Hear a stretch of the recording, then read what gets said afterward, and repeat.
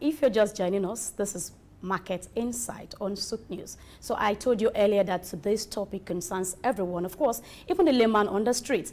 And that's because even when you do not have direct contact with what we want to talk about, I want to believe that you obviously do have with the finished product. And so we will be looking at NNPC, domestic crude supply, and FX issue. What's the problem? What are the problems? What are we trying to solve? What are the possible solutions? Will the cancellation of domestic crude oil allocation be the best way to ease and forest supply crunch? Well, these and more are what we'll be looking at today. And of course, we'll have a guest. And Lovina, who will be bringing in our guest? Our guest on today's show is Martins Onovo. Martins Onovo is a petroleum engineer, a former presidential candidate, and he's also a public affairs analyst, and he's also a member of the Institute of Transportation Nigerian Society of Engineers. Welcome to the show, sir. Thank you very much. It's a pleasure having you. Thank you very much. Okay, so we want to look at domestic crude oil allocation. Let's start with the history, the history of events or policies that led to Nigeria relying so heavily on domestic crude oil allocation. Well, you must have a domestic crude allocation if you have your refining going on, because otherwise, do you want to import what you produce? Domestic crude allocation was supposed to supply feed product to our refineries. That is the original valid justification. Now, when we had the situation where we deliberately round down our refineries and we had to be importing products, the refineries could no longer use the domestic crude allocation because they were not functioning.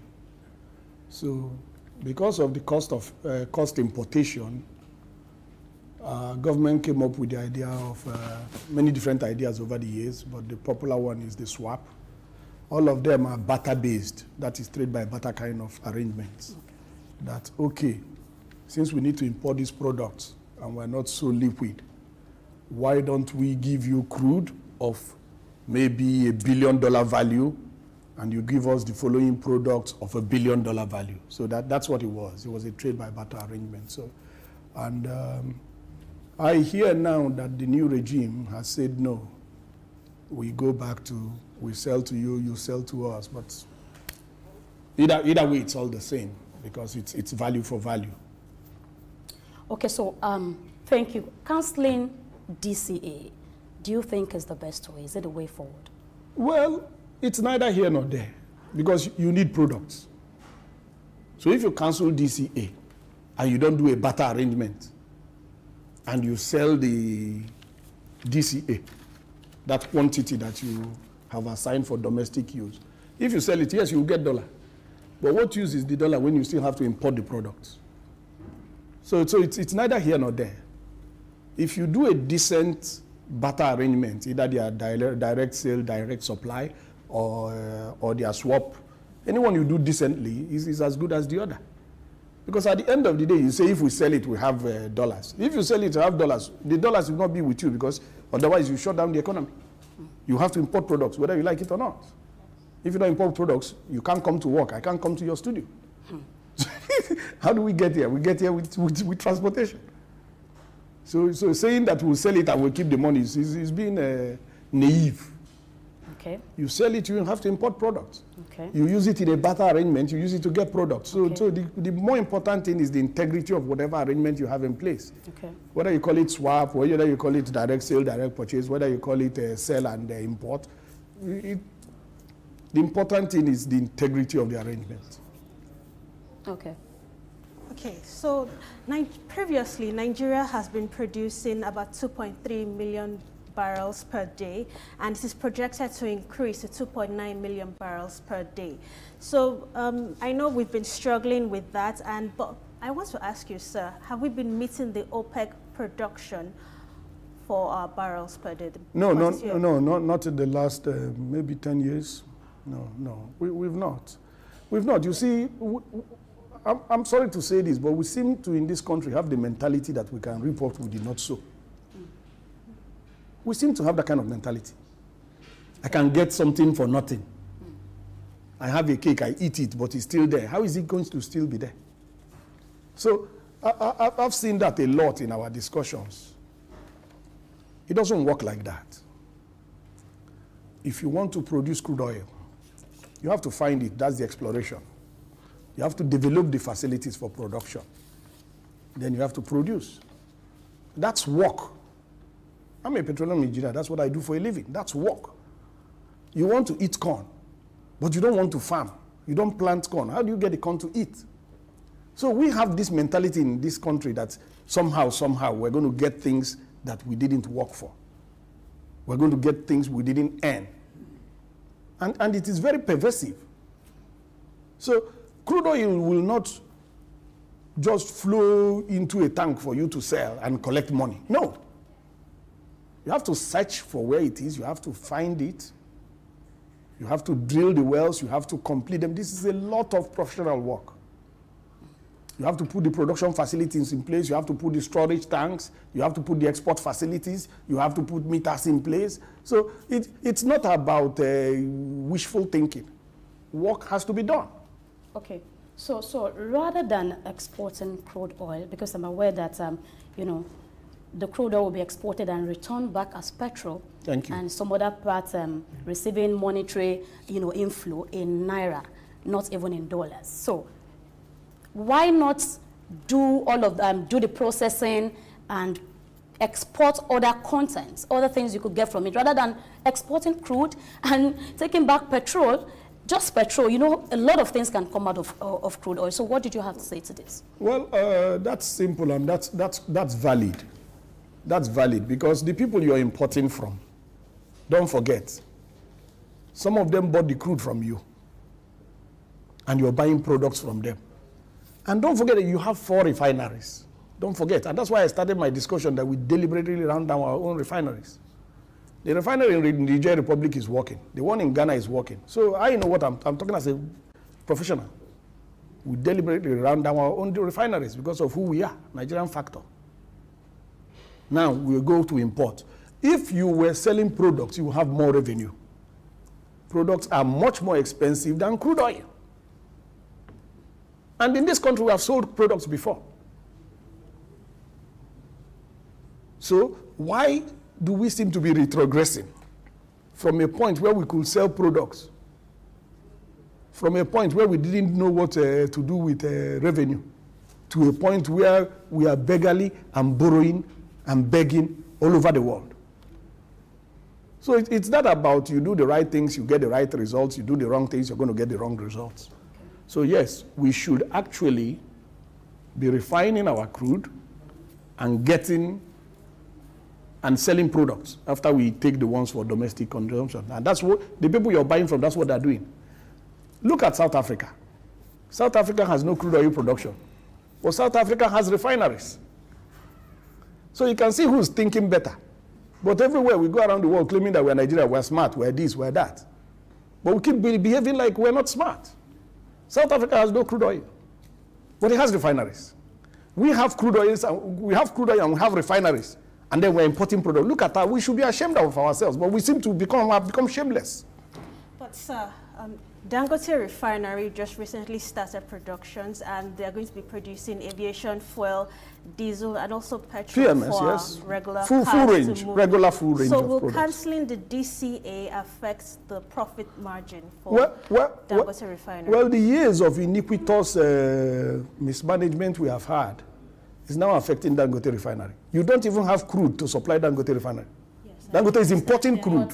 Yeah. So you can see how we have messed up the level of imbecility in our behavior, and then we still go around trying to assert that we are smart.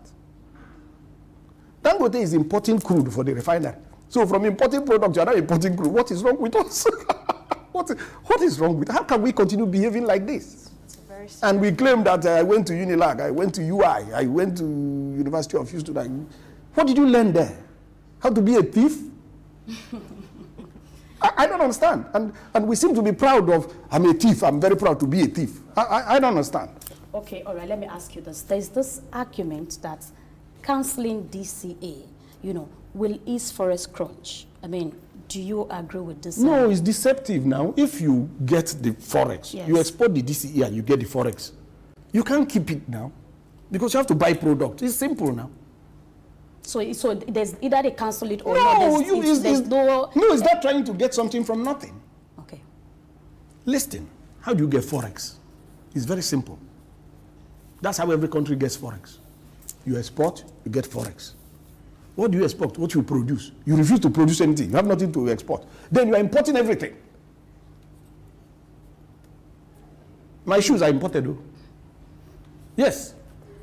So we'll be coming for you. No, you don't have to come for me. You produce good shoes and I will buy them. Oh, okay. Produce good shoes. You don't even have power to produce the shoes. Can I add, please, that we have people who make shoes within you know. Oh yes. What kind of shoes? So that when I'm coming to your studio, the sole is going to pull off. No, not those kind of quality, let's come to it. No, let's come to it. I would prefer to buy a Nigerian shoe anytime. Okay. Anytime. This is my red cap. It is imported though.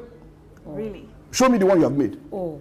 Okay. The ruler your children are using in primary school are imported. What's wrong with us? Yes, that's true. I know about that. Pencil. What's wrong with us? Lazy people, unproductive. What's wrong with us? And we are proud and we argue. So let me ask, let me comment here. If we are talking about, getting stuffs, imported, we'll have to, everything you just mentioned, including ruler, as little as ruler. I remember on the program, someone mentioned as small as toothpick that we'll have to, import. Is it that we don't have this confidence in Nigerians, to be able to do stuff? Because I want to disagree with you that there are no really qualities. I mean, I beg to disagree, Well, because we see people do stuffs and they come out well. Yes, one person did one stuff, it comes out well. Yes. How many can one person do for 200 million people? Where is the power he's using to do it? You have had another system failure. For 3 days, there's no light in my house. So how do we make things work? Hold on. Okay. I'm talking to you right now. Okay. For 3 days, there's no power in my house. I'm powered by generators. Public power supply is not in my house for 3 days. And the explanation is that there is a system failure. So which factory is going to produce with this? So that's why I say we argue. This is the kind of argument we put forward. Okay. Somebody is making something. How many shoes is he making? There are 200 million people here. We need 200 million shoes. What can one today do? He's making 2 shoes a day. Okay, let's know that it's about productivity. Okay. Why did China move up? China turned the whole country to an industry and started making all sorts of things, even if they were low quality, but are producing something. You can't even produce here. Go downstairs, find the nearest barber. He's using generator to barb people's hair. Find the nearest welder. He's using generator. Or if he doesn't have a generator, he's waiting for power to come. So how is he going to weld? It's about productivity. It's about productivity. Okay. You store some of your medication in your hospitals, and they're supposed to be stored at below 4 degrees centigrade, and there's no power. So how do you cool the refrigerators? So you can't just be doing the wrong things and expecting the right answers. The world is not here for your arguments. You just have to be productive. We want to eat rice, we go and farm rice. But in this country, we import rice, you know that. We import tomato paste. So it's not just about shoes. I just use shoes because it's here and now, all of us have shoes. Because somebody can say, I don't eat rice, I don't eat tomato. Okay, so you mentioned something very important there. You said power is very critical for all our production, whether it's our local goods or even something as important as crude oil. Now, currently, I don't know, yesterday I would say that there was the national grid collapse. That was why power was, because in my house we didn't have lights also. But right now, I understand the current administration is working on increasing the power outputs for us. So I believe that based on everything you have said, sir, is it possible that going forward in the future, our refineries, for example, the ones in the Niger Delta parts of Nigeria, would also have very good production since our energy outputs will also be increasing because I believe this current administration wants Nigeria to actually be able to produce crude oil. We've started that with Dangote refinery. So going forward, I believe the other refineries in other parts of the country, like in the Niger Delta region, would also start working, and definitely we can start making our own crude oil instead of importing it. Yes, when you look at these systems, it's better you put them on paper and represent all the parts so that you're not looking at only one part. Okay. Let us assume that your maintenance of and rehabilitation of Port Harcourt is successful. Let us assume Dangote refinery is successful. Let us assume that Kaduna refinery is rehabilitated excellently. Assume. Don't say I said it has been. Assume. Let us assume that Warri 2 has been rehabilitated excellently and they have full capacity. The public refineries, you have 445,000 barrels. So the Dangote, you have 650. You don't even have crude to supply to them. Dangote is importing crude right now. Yes. So, you are back to the same importation. If you had crude, then you can domestic crude, domestic refining, then you can export. That's how you get revenue. Okay. But now you don't even have crude. You're importing the crude. So and to import the crude, when you say import, you think that you just go and import. You pay now. Yes. Yes. And that's the forex demand. That's the forex demand. Because you have to pay. And you're not going to pay Naira to them. You're going to pay forex. And that's the issue. And that's why you don't have forex. And that's why the value of your currency is sliding. You want to be optimistic. I don't want to be optimistic with you. I'm a scientist. Yes, sir. I'm a scientist. In science, you know, we do predictions. Yes. And we call it trend analysis. So if a trend is going up, we predict that it's going up. If it's going down, we predict it's going down. But we become sentimental. It's my country, so I lie for my country. You think you're helping your country if you lie for your country? You're saying it's going to work, it's going to work. How many years have they been telling you it's going to work? These same people? They've been telling us that for a long time. That's my point. So let's address the issues. Okay, so if we've been having this for a long time, it's going to work, it's going to work. What mechanism do you think should be put in place? Either by investors, government, who are those that are supposed to carry out, you know, the mechanisms ensuring that it works? Thank you very much. It's government. And we are right to blame the government. And the government has failed woefully. The refineries belong to the government. The government appointed the management of the refinery. And it is the management and the government that ran down the refinery. So why will you blame anybody else? It's the responsibility of government. Then it's also our responsibility that we are not able to hold our government accountable. Because we are the sovereign according to the Constitution. But we're not able to hold our own government accountable. So we seem to like it when our government destroys our refineries, when our government officials steal the money for our roads, when our government officials steal the money for our hospital. We seem to celebrate it and be happy about it. We seem not to be bothered. We seem to be happy. What you tolerate, you approve. What you tolerate, you approve. Approve. Okay. So we seem to be happy about it, and this is why we're where we are. I haven't spoken about the refineries, government at fault, and all of that. Is it possible for private individuals to take up this project? Are there policies stopping them not to, you know? Yes, there are policies. There are constraints. First, which private individual has capacity? Now, where do policies come in? Because you can say, yes, but if they are well established, they can get loans. Agreed. But look at the number of policy somersaults. What is the framework you will use for economic analysis when you know that today there is subsidy, tomorrow subsidy is removed, next tomorrow you are swapping, next tomorrow you want to direct save direct?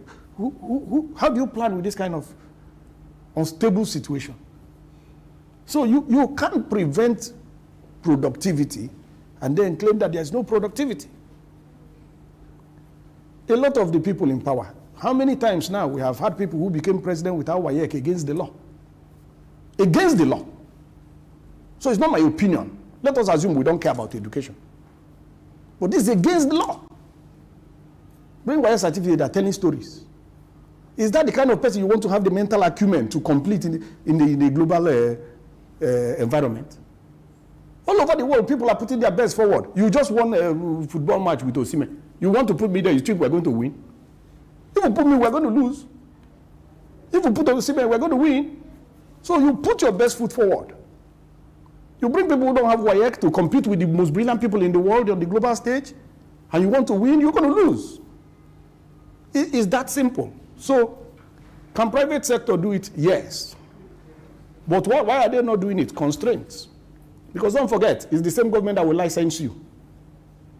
If I apply now, it's the same government that will license me. And if the government official says, if you don't give me 10% of the refinery, I won't license. I come here and tell SouqNews that, you see, they are frustrating me. And you put it in the news. After that, what? Okay. Okay. So go back to government. And it is government that has the resources and the capacity. And that is why we vested government with our authority as a people and vested them with our resources. That is why, in America, if you see an oil field in your father's farmland, it's your own. You only pay taxes to government. In Nigeria, if you see an oil field, if you touch it, you go to prison. So it's a different environment. Because our law is very clear. Minerals beneath the ground are controlled by government. That's our law. So government has access to that. So if you see it, government can pay you for your crops and maybe compensation for your land, but you can't have the oil. And that is why some people say resource control. Let us control our resources. Okay. So that's to bequeath with themselves with those resources instead of our law bequeaths it to the government. So we are right to blame the government. Okay. And these are responsibilities that have been assigned constitutionally to government. If government is not able to do it, then those in power need to leave. We're 200 million people here. We can find people who can do it. Okay. Okay. Okay, sir, I wanted to ask you, over time, we have always complained when it comes to the production of crude oil in Nigeria. We're always told, oh, it's the government that has the power to do this, do that concerning the refineries.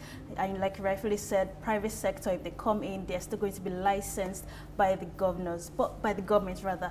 But we've been, as a people in Nigeria, we always blame our government every time there's an issue. Every now and then, anything goes wrong in the country and we blame the government. Shouldn't we look inwards as a people? Isn't it time for us to stop this blaming of the Nigerian government for everything that goes wrong with the country? Can't we just, for once, try to look into having a more practical solution that will benefit all of us as citizens? If you could please recommend one for us right here on the show, instead of always blaming the government. We've had so many people do this over the last few years. Well, it's unfortunate that you want to take the blame for Lovina. No, no, sir. No. If you don't want the government that is responsible for the failures, you are the driver of a vehicle, you have an accident, you say they should blame your mother who is sleeping in the house. That's what you're saying. Government takes all the natural resources, sells it, keeps all the funds. You want to blame me for the road that's not paved? No, but we've had people actually spoil our roads in the past, actually. It is the responsibility of going to arrest those people. That's why they control police. It's not my responsibility to arrest the people. No, it's the responsibility of government. Why are you commander-in-chief, commanding army, commanding a DSS, commanding a police, and you will not arrest a criminal? Then you're asking me, without a gun, without training, to go and arrest a criminal? Ha! Okay. Please now, don't cause more confusion. That's why I say we like to argue. This thing is clear. Cameraman has responsibility. Anchor has responsibility. Anchor, cameraman put the camera on the roof. You say blame the anchor. Hey. Okay. What is all this argument we bring forward? We just don't want to be productive. These arguments are part of the problem. Okay. Something is clear as black and white. We'll be arguing. Okay, so let me come. Government just read a budget. Okay. Yes. 27 trillion. Are you asking me to use my 20,000 to pave road for you? Or what are you people saying? Okay. What is 27 trillion for? Okay. For one bed? No, okay, but you could actually advise the government. Oh, we have been advising government. Forward, everybody has been advising government. Don't even go there. Okay. Labor unions have been advising government. The academia has been advising government. Analysts have been advising government. The media in all this your editorial, you have been advising government. Does government want any advice? Government has a clear agenda. Or the people in government have a clear fraudulent agenda to violate the laws and do all sorts of nonsense, and then we tolerate it when they are supposed to be our servants. And that's why I say that's our own failure, when we tolerate it. Okay. We just did an election. Somebody announced fraudulent results. We are tolerating it. Oh, let us continue to tolerate it. Oh, okay. So, sir, you would say that... Let us continue to tolerate it. So we as a people need to go out there and definitely start protesting government policies. No, you don't have to go out. Okay. This thing is simple. I mean, there is no one size that fits all. The first thing is that you have a voice. If something is wrong, you lend your voice to how to correct it, not how to exacerbate it and complicate it. By saying, why do we blame government for a refinery that government built with government money, government appoints the management, then a man who is welding a baba in a Lekki Beach, you blame him for that? What are we saying? So we have to blame the government, because the Constitution assigns that responsibility to government. For example, corruption. I can be corrupt. Maybe I'm the most corrupt person in Nigeria. So what? The Constitution says government should prohibit corruption. So it is the responsibility of government to come and stop me from being corrupt. Yes. The responsibility of government is constitutional. Government must stop me from being corrupt. It's there. Why does government have DSS, police, and all this? It's to do those duties now. Okay. Okay, how many people do I have in my employment? Government has all the people in federal civil service to do this work. Is it one man that is doing it? No. All right. Let's come to another question. Please, it's government. Don't go and start asking cameraman why do you. So you really want to hammer on it that it's government you ask. Okay, so and I will be encouraging that in every way we could, let's lend our voice, let's speak. That policies that government would be making probably should be that will be favorable to the economy as a whole. Well, I'm not saying they've not been doing, giving policies that are favorable, but probably the approach, towards... Well, if they've been doing it, why are we where we are? Well, it's a gradual thing. It's a gradual thing. And it's been gradual since how long? Okay. Okay, so that's why I said what you tolerate, you have approved. So if we don't tolerate and we say, no, this is not acceptable, okay, then it can be redressed. Okay. But when we're not saying this is not acceptable, we're saying maybe they're trying their best. What kind of nonsense is that? Were they trying their best in Singapore when they moved from third world to first world? Were they trying their best in Malaysia when they came here and collected palm fruits, and today they are the highest exporter of palm oil worldwide? Were they trying their best? So if Nigeria... Was Onovo trying his best when he put free education and he grew the manpower here? Okay. Was he trying his best when he built Cocoa House? Okay. These people that have been trying their best, what have they done? Okay. Borrow money and fritter it away. And now you are paying the money, and then you're asking, where is our money? You that you were supporting them when they were borrowing the money. 2006, we wrote to Senate President. You are saying, why don't we advise them? We wrote, I have a copy of the letter, to Senate President Saraki to stop, no, sorry, not 2006, when was that? 2016. Sorry, 2016. We wrote to Saraki not to allow the government to continue borrowing unpatriotically and recklessly. Saraki stood his ground, refused to allow it. I have what we wrote to him. He refused to allow the borrowing. Immediately frustrated his election, got the next Senate president in place, Ahmed Lawan, and they got it approved. And you're saying we should advise government. The government hates our advice. Oh. They don't want to hear. So if you want to waste your energy, go and be advising government. Okay, all right. So let me take this question. Now, there was a time that China had to close all of entrance to their, to the country just to ensure they build the economy, and probably that has led them to where they are today. 70% of our exportations, 70% is actually crude. Most of all of this that goes out, 70% is crude. You get what I'm saying now? Is it possible? Can Nigeria have a situation of such as China, where we decide, okay, we are not exporting or probably we are not exporting this major element that we have in this country. These are other things we want to do with them, and we want to close the borders, we want to close all the entry and ensure that we build our nation. Is this something that is doable in Nigeria? Well, there's no one size that fits all, and we have done something similar when we banned the importation of rice. But let me tell you what is more fundamental. In this country, we were importing products, subsidized petroleum products. Yes. So if you want to advise government and you want to be patriotic like me, you will suffer. Now, in this country, we are importing refined products. Some corrupt people, we are exporting them. These are imported, subsidized products across the border to make huge profits in neighboring countries. A custom officer, John somebody, intercepted some of the tankers. He got instructions from his boss to let the tankers go. He refused. They put him through disciplinary process. He was summoned to Abuja for discipline, for doing the right thing. And you don't want to blame government. Continue. All of us are here. It will fall on our head. All of us are here. That's okay. Okay, so let's find excuses for them.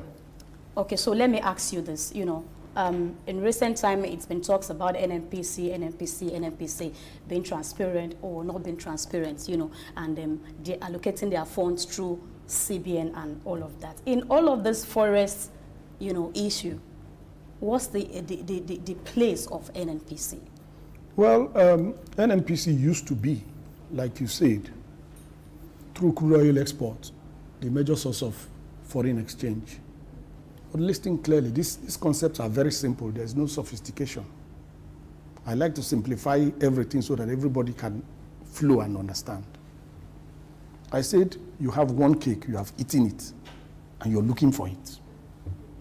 Where will you find it? Maybe you do surgery and bring it out of your stomach. Now, NNPC was exporting crude oil, and in the past, we were also refining, so we didn't have to import. Yes. So that forex outflow was not there. Okay. Now, the one NNPC gets from importation of crude oil is the inflow you're talking about. Now that NNPC sold our crude in advance, took the money, which is like borrowing, using our crude that has not been produced, sold it in advance to Afro-Exim, to different SPVs. Now you're asking why are they not making money? The money they have consumed before. They are now servicing. I say, I go to a producer of a TV camera. I say, supply me camera. He gives me a pro forma invoice. It's 5 million. I pay him 5 million. He said, I supply in 2 weeks. When he supply in 2 weeks, will I pay him another 5 million? Then when he supply, then you start asking him, where is the 5 million that you, why did you supply? You didn't collect money. When he has collected money since. NNPC sold our crude in advance. And the media knew about it because it was in your news. They sold to Afro-Exim. They sold to many SPVs, consumed the money. When they were saying it was when you should have written an editorial. When you sell everything up front, what are we going to eat tomorrow? Then those of us who come to talk about it, we are seen as troublemakers. That's okay. They sold your crude in advance. They are now supplying for the ones they have sold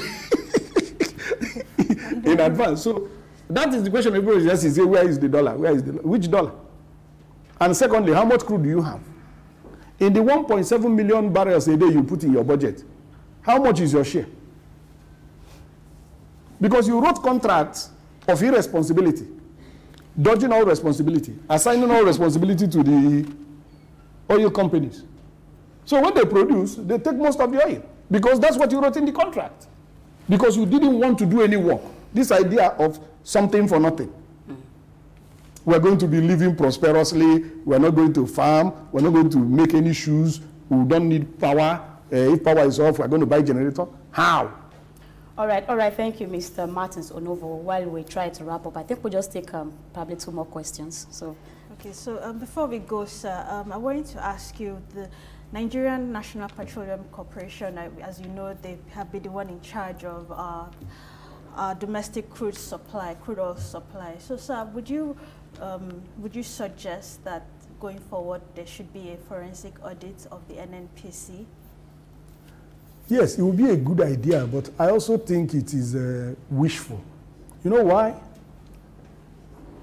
Only a new government can do that, and that government must have legitimacy, because these things happen from the highest level. It happens from the highest level, so nobody self-implicates or self-indicts. So you don't ask the people who manage the process to audit the process. So the first thing is that you have to have a new government, and it has to be legitimate. All right, thank you very much. So let me take the last question. So how do we attract foreign investment and then diversification of our export? I think we will be wrapping up with this question. Wishful.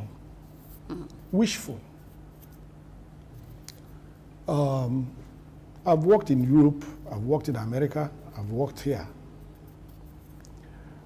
Investors are not charities, so get the difference. A charity is looking for where there's a need. Investor is looking for where there's profit.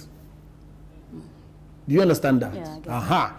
Now, which investor do you want to attract when the previous investors, including the GSK that was here for over 50 years, they're on the run?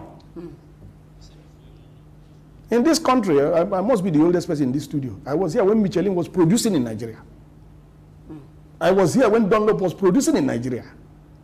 I was here when Lovina said we were doing 2.3 barrels, 2.3 million barrels. I was here. Okay. I was part of that 2.3 million barrels. So, we reap what we sow. If we do the right things, we're going to get the right results. If we do the wrong okay, you want investor to come here. If he comes and he gets kidnapped, Oh, no. oh, you think he doesn't listen to the news? He doesn't know that there is kidnapping going on. All the any expatriate that is kidnapped here, the whole world hears about it. And then the news is there. Everybody knows what is going on. Who wants to risk his life because he wants to invest? How does he guarantee his profit? And I've told you, investors estimate their profit before they invest. With your policy somersault, every 3 months you change policy because you are trying to hide the previous corruption that you have done. You go from swap to direct sale, direct purchase. You go to import-export. What is wrong with you? So with all of this, you don't know what you're doing? Okay. So with all of this changing of policies and all, investor cannot plan. So what is the way forward? I want you to suggest a way forward. The way forward is simple now. Okay. The way forward is simple. We have told you, first, you have to be productive. Productive. Don't be lazy. Don't be corrupt. What do you want to hear? You want to hear that you do blah blah, money will come, dollar will fill everywhere. That's what you want to hear. You want dollar? Okay. You want dollar? You produce things, you sell outside. If you sell it in Nigeria, you get naira. Me, I don't have money to buy Bruno Magli shoe, but I like them. They are made in Italy. If you produce the shoe that is better than Bruno Magli in Nigeria, I prefer to buy that because it's cheaper for me. And it's better. So you have to compete. And you don't compete with mediocrity, with president that does not have WAEC. That's not how to compete.